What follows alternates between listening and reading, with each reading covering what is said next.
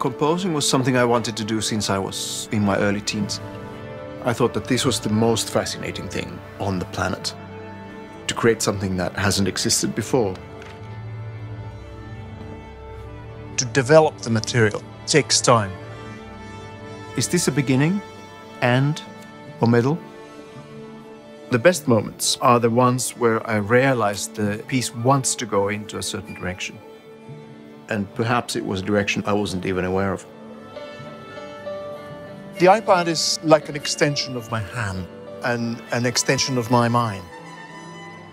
It's the closest thing to a thought being read that I know. There's a moment when it all comes together and this musical notation is passed on to the performers. The 100 or so people in the orchestra, who then add something to it, something that you can imagine but you cannot predict completely, which is the beauty of it.